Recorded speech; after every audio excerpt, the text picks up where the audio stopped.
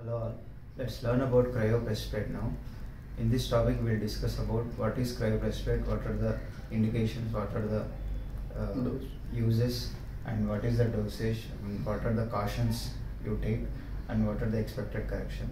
So first let's see what are the contents of cryoprecipitate.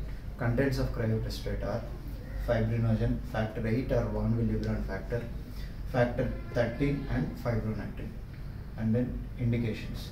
So whenever you use cryoprecipitate during decreased fibrinogen, during liver diseases and post thrombolysis bleeding.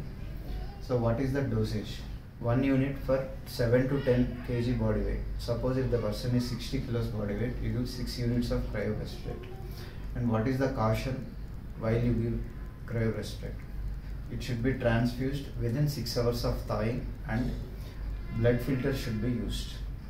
And what is the expected correction if you give cryoprecipitate?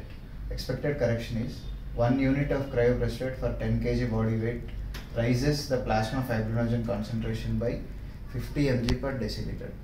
So that's it about cryoprecipitate. Thank you.